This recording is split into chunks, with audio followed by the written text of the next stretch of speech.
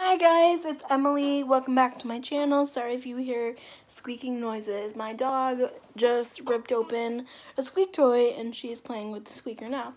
But May is Mental Health Awareness Month, so if you couldn't tell by the title or anything else from this video, I am going to speak about my mental health journey, diagnosis to bipolar disorder, and speak about the time that I went to the hospital for said issues back in January. I was diagnosed January 23rd, 2019 to be exact.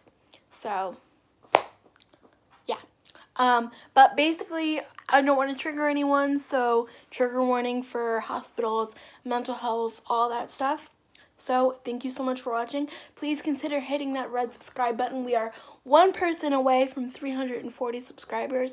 It would mean the world to me if you guys subscribed and did all the things, watched all my videos, binge watched everything. And yeah, so let's get right on into the video.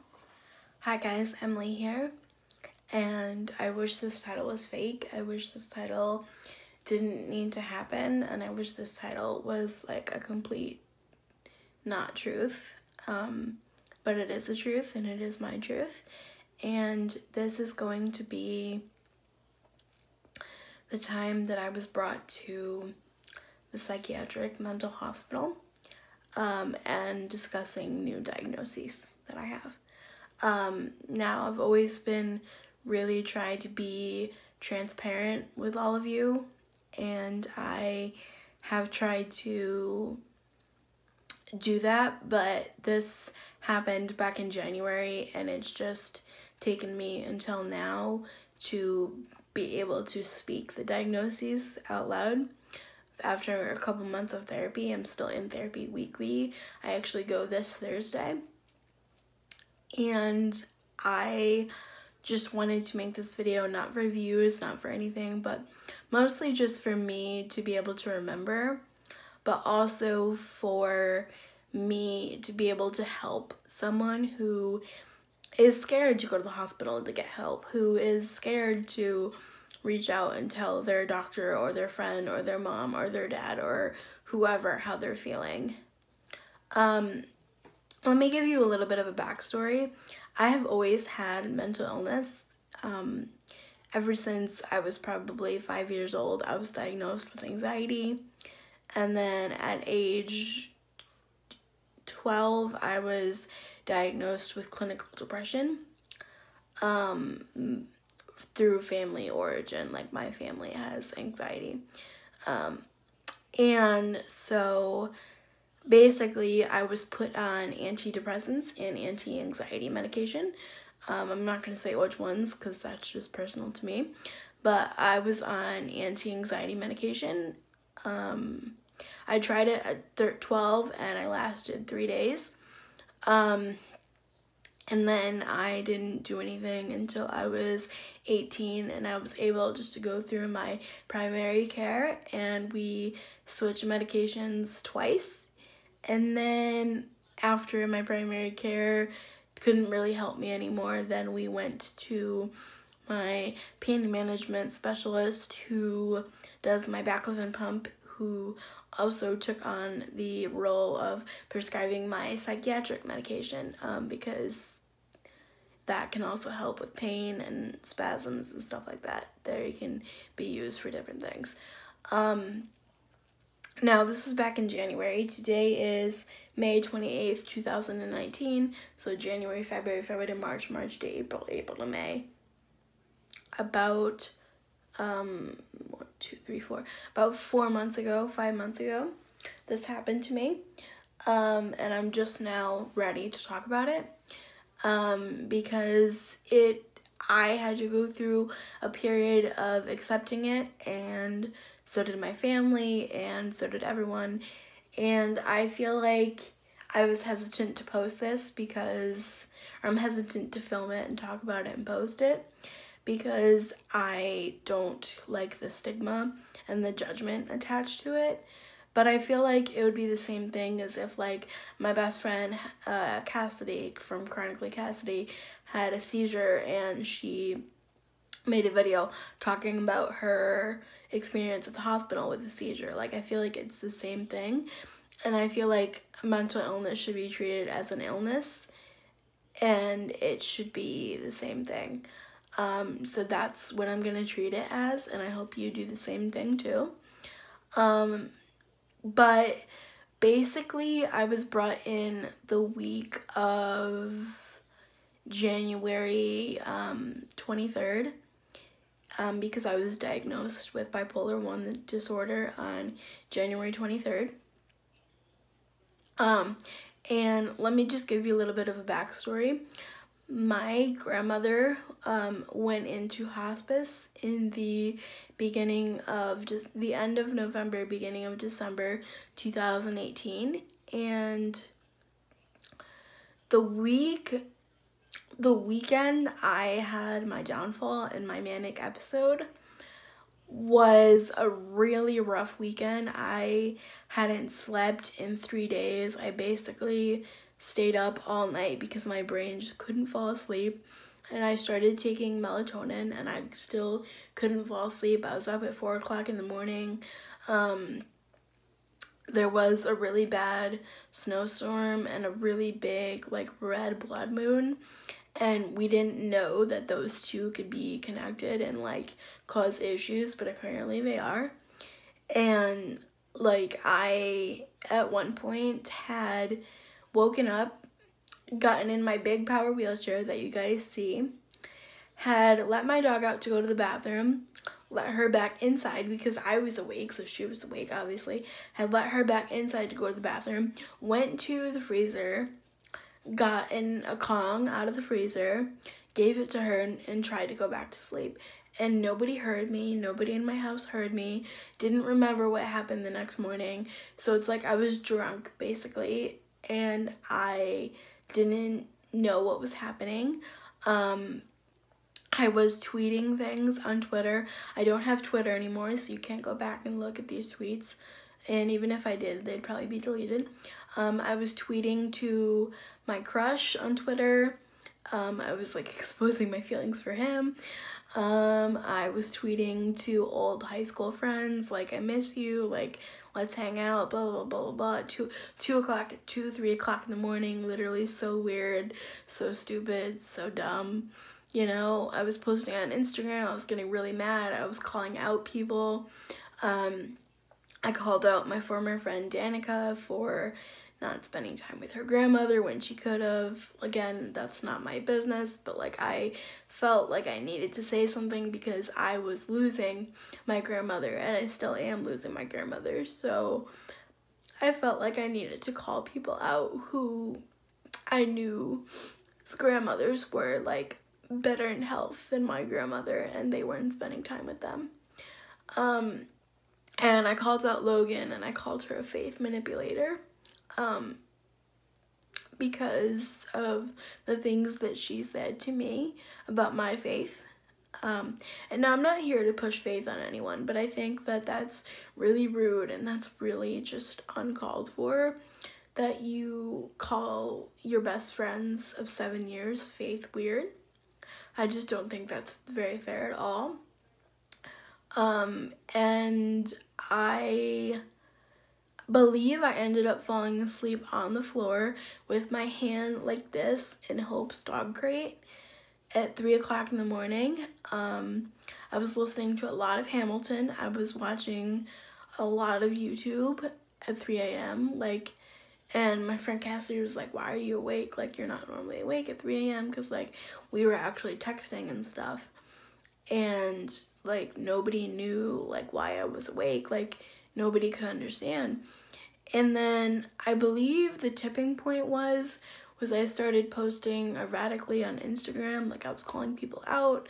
I was bringing up old posts from the past, and I was saying, like, yup and exactly, and just, like, not making any sense. And I kept saying exactly, and I kept snapping my fingers, and I kept saying the word praise break, and I kept hitting myself, like, in the face like this, and I just kept doing that, and, like, for hours and hours and hours.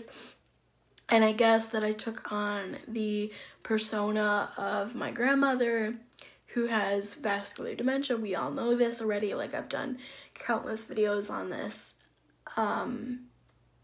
And my mom, I don't know if she thought that I was going to hurt myself or cut myself or whatever, but she was just really, really concerned that something was happening. We thought it was my baclofen pump, because when baclofen doesn't get to your system, or when it does too much, things can happen and stuff like that. So we didn't know what the hell was happening. So my mom called my pump guy and explained everything with the postings and the social media and the erratic behavior and the not sleeping and the whatever. And you guys didn't know this, because I was either posting pre-recorded videos at this point, or I think that I was not allowed to film because my mom took my phone because of social media behavior. So you guys had no idea, because my mom had took my phone and kept it hostage for me. And my friends were texting me to see if I was okay, because I was sending erratic text messages too, and like nobody knew what was going on. I mean, some of them could probably guess what was going on, but like nobody knew. And so my mom had called my doctor and explained the situation, explained that I was like hypersensitive to noise and to light and everything. And he said, yeah, take her to the ER, like take her to Connecticut Children's Medical Center. They'll be nicer to her there, because again, mental illness is stigmatized, and one of the hospitals around here is a lot nicer than the other one, and because of her other complex medical history, I want her to go somewhere that they'll look at everything. So I believe it was around, I hadn't slept at all. My mom was in my room because she wanted to see like what was happening. I did not sleep at all. From like midnight to like 4 a.m. I was awake. I was trying to fall back asleep. Like, I wasn't like up on my phone texting, hey, Judy Smith. Like, I wasn't doing that. I was literally trying to fall back asleep. I was so tired. So I believe whatever day, I think it was a Tuesday, that I had went into the ER, like the week of January, the last week of January, I believe I went to the hospital. And I believe it was like 7:30 or 8 o'clock in the morning by the time we got there. And I was not coherent. I was in no way to advocate for myself or explain what was happening. I was just yelling. I was yelling things. I was pretending like I was in high school, and I was asking for my high school friends. I was asking for this boy that I had a crush on, and we'll get into more of him later, because I was like hallucinating, and I was thinking that he was gonna come visit me with Hope, because he did drugs back when we were in high school. He did like weed and stuff, but he was always very, very, very, very, very nice to me, and very, very, very, very, very helpful. So I always thought that he was gonna come help me, because it turns out that every time that I had something hard that I was going through, I would always just imagine that he would come help me, right? So just it was so embarrassing. And I can laugh about it now, but I can tell you that I wasn't laughing. I was crying. I thought it was so serious, like, and I was just yelling about social media. And I was just saying, like, well, when I told you my grandmother had dementia, you didn't understand, and it forced me to block you. Like, I was just blocking people left and right for just like no reason other than the fact that I was just really angry, and I just wanted control over something, and I had no control over anything. And I think a lot of that came from the fact that she was in hospice, and I had no control over anything that was happening with that. I just had to let her go. I'm trying to let her go now, like slowly. Trying to grieve her twice, you know, grieving the person that I once knew and grieving her again when she does pass away. That's what we're talking about in therapy, and that's what we talk about weekly for a few minutes anyway. And so they had no idea what was going on. They tested me for all these street drugs because they didn't know if I took something, because like I'm 22, like they didn't know if I tried to like hurt myself or anything. Like, so I basically had a sitter through my entire stay, and the sitter just made sure that I didn't hurt myself, I didn't hurt anyone else, I didn't hurt, you know, nurses or anything. Basically just like a babysitter. And basically also to give my mom a break because the psychiatrist wanted to talk to her. The psychiatrist wanted to talk to me alone. Like, basically from the other videos that I've seen on YouTube of people's psychiatric hospital experience, the way mine differed was I didn't go to group therapy. I didn't go to a psychology session. I had everything come to me. And basically everyone came to me in my room. I didn't really leave my room for that week other than to go for an MRI to check to see if my baclofen pump was okay. That's why we went to the children's hospital, because they treated me, they put in my baclofen pump, they knew everything about it, because again, we didn't know what was happening. My body was just biologically like shutting down, like not shutting down, but like I was just like melting down. Like literally I was yelling, I was screaming, I was crying. And okay, so setting change, I'm sorry. And if you don't know what a baclofen pump is, and if you don't know why I have one, I have cerebral palsy, but I'll link a video of my baclofen pump story down below. And if you hear squeaky toy noises, it's because I'm trying to tire out my golden doodle service dog in training because it's raining today and we get no outside time. Come here, Hope. She's playing with one of her bark box toys. She got a bark box for Mother's Day and her gotcha day. Anyway, so I believe I got to the ER about 7:30, 8 a.m. on Tuesday morning, because, or maybe 9 or 10, because my dad had already left for work, but he came back home because he wanted to come with me. And now, as you may or may not know, me and my dad don't always see eye to eye, but like I think that he was trying to be there for me in his own way, but I was pushing him out and I wouldn't let him in the room with me to wait or do anything. So my mom had sent him to his office, which is about 3 miles away from where we were. Now, they did blood work, they tested for illicit drugs because I was acting erratically and they didn't know why. Like I was yelling, I was asking for things, I was crying, I just was so hysterical. Like I had no idea at the time, but that was mania. Mania and delirium is what I was diagnosed with in the ER before I got admitted. I had no idea, but that's what it was. And I had, I believe it was a CAT scan and a chest x-ray and whatever, blood work, straight cath for UTI, because they didn't know if it was a UTI, they didn't know anything. They checked my pump like twice over like 6 hours. I was in the ER for like 6-7 hours. It was ridiculous. I don't think I got admitted until 8:30, 9 o'clock that night, because they had no idea. They wanted to make sure. And so I was admitted, and I don't think I slept that night either, because they gave me Ativan, Benadryl, and melatonin, and I didn't sleep at all. My vitamin K was low, so they needed to give me fluids to rehydrate me, because I hadn't had anything to eat or drink, because we didn't know if I was going to need surgery for the baclofen pump. We didn't know anything, because baclofen can be really tricky. Now looking back on it, it's completely mental, but we didn't know, like I said.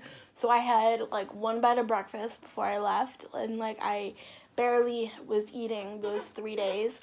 Whatever, anyway, it doesn't matter. But so I got admitted, and then I didn't really sleep, and then the next day I slept completely during the day. Like, my sleep and wake cycles were completely off, so they only let me take 20-minute naps, and then which, looking back on it now is fine, whatever, but something they did that my psychiatrist now does not agree with was they completely took me off of my antidepressants, and they put me on 2 new mood stabilizers for bipolar 1. And my psychiatrist does not agree with that. She did not agree with the medication that I was put on in the hospital, so we had to taper off of that, and then a little bit of the mania came back. I was laughing. Oh, that was the other thing. Like, I was laughing uncontrollably. I was peeing my pants uncontrollably before we went to the hospital. I went through, like, 5 pairs of pants, and I was just laughing uncontrollably at nothing. I would just be cackling, laughing, so stupid, nothing, at nothing. And so, and once they realized it was mania, they were able to get me onto the right medication. And then, like I said, I didn't go to group therapy or anything. Everything came to me. And I didn't really leave the room that week. I wasn't really allowed to. And the other funny thing, well, not funny, but the other interesting thing about it was that, I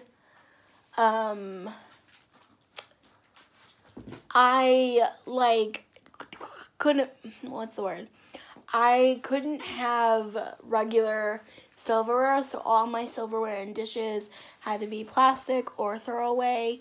I couldn't have, like, normal things, because I don't think that I was on suicide watch, because I wasn't suicidal, but I think that they might have thought that I could have hurt myself, so they took away my call button. I didn't have a call button, which was good, because I kept pressing it and saying that I needed help, and they knew that, so they were coming, but, like, they took away the call bell, and I was like, oh, good, you should take that away, because wires are messy, and we don't need wires, and da-da-da-da-da, and, like, I was out of my mind, right? And it was 2 or 3 days in, maybe 4, before I started to really calm down, even though that wasn't the right medication for me, and that's not the medication that I'm on currently. I'm on a medication that you hear a lot for bipolar. It's on TV all the time, but I'm not just going to mention it, because I don't feel comfortable doing that. Like, you could do your own research, like, you know, this is not a research study video. But it was 4 or 5 days before I really started to calm down, and it was, let me tell you, it was the scariest thing I've ever been through in my entire life, because I didn't have control over my body. I had no control over my mind. I had no control over what came out of my mouth, so I was yelling at people. Like, literally all the feelings that I've probably ever kept silent were coming out of my mouth, my body, my everything. So now we go back to the boy who I had a crush on in high school and who I still have a crush on. So if you see this, hey, how you doing? Hope you hit me up. You know, I'm doing good now. I'm on a better path. It was funny because his sister was actually my liaison, my patient liaison. Everybody has a patient liaison at the hospital that I go to. And not that I want to sound rude or anything, but his mom was my cleaning lady. His mom was on, like, the cleaning staff.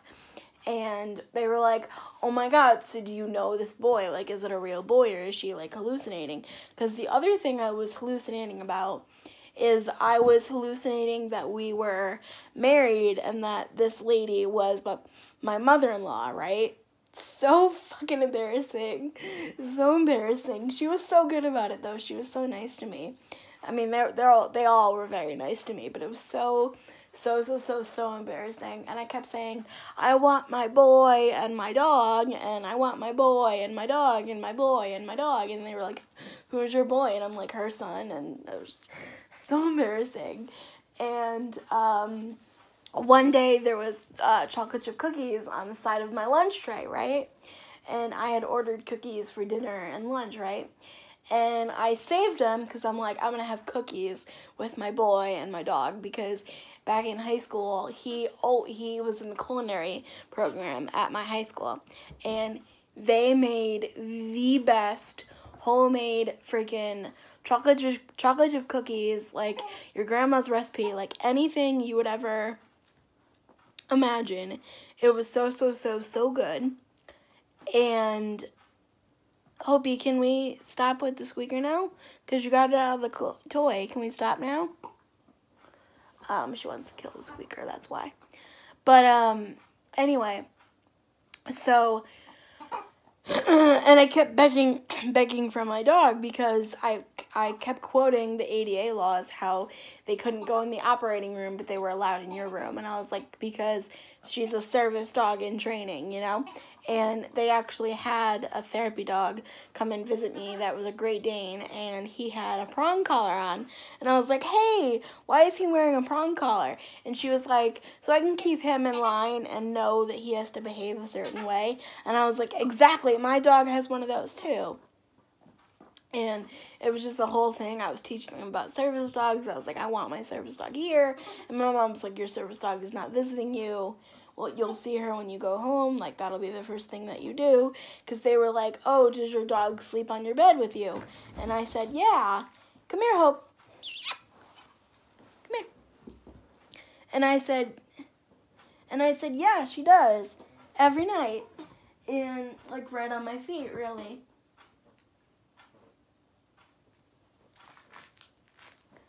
And I said, yeah, she does.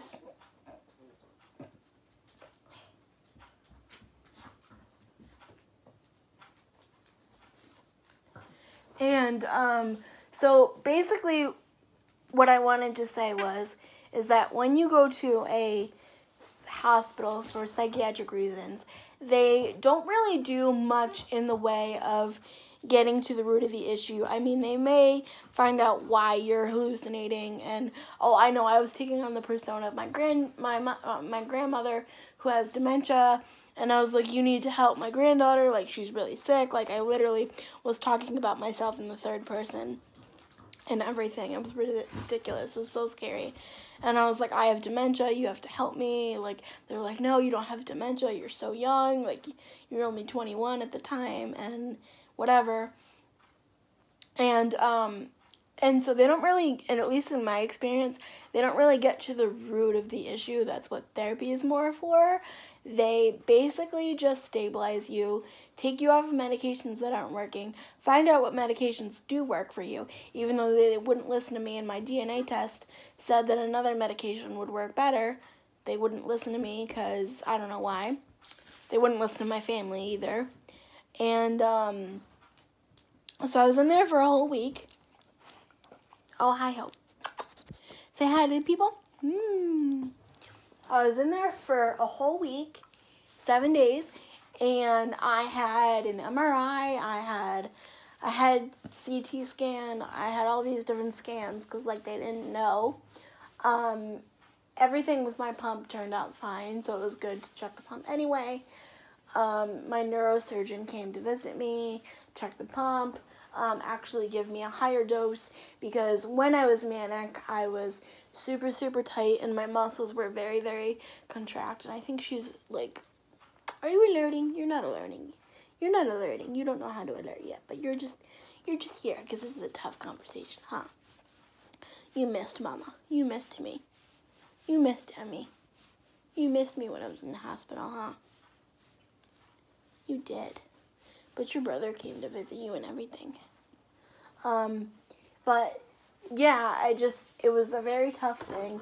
And basically what they did for me was they stabilized me, and they gave me orders to go to a patient group therapy thing, but then the patient group therapy thing turned me away, basically, because I wasn't allowed to have help in the bathroom. They thought that it would be setting me up for failure.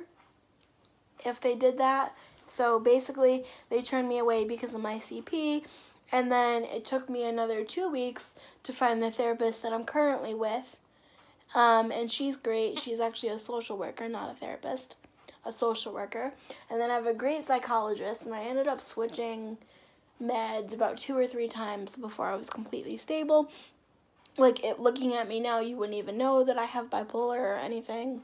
So that's the way I like to keep it, because even though I'm making this video right now and I'm putting myself out there, I almost feel already judged, and I'm nervous about making this video. But yeah, so that's the story about the time I went to the psych ward back in January. Thank you so much for watching, and I'll see you next time.